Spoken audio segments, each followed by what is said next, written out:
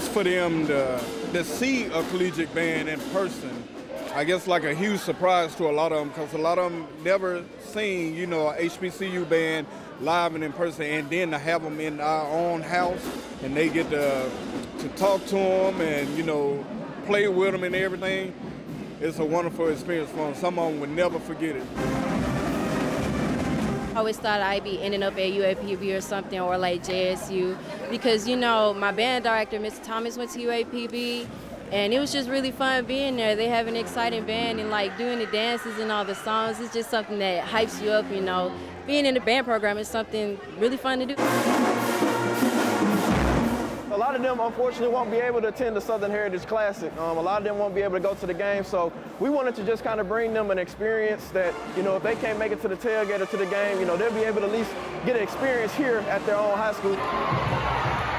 This shows the band, scouts, other people, things that we have going on at school, and things that we practice as well.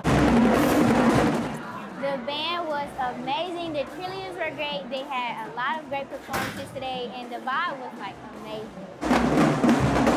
It's just important to give something back to the students. They're going to remember this, whether we remember it or not. They're going to remember it forever.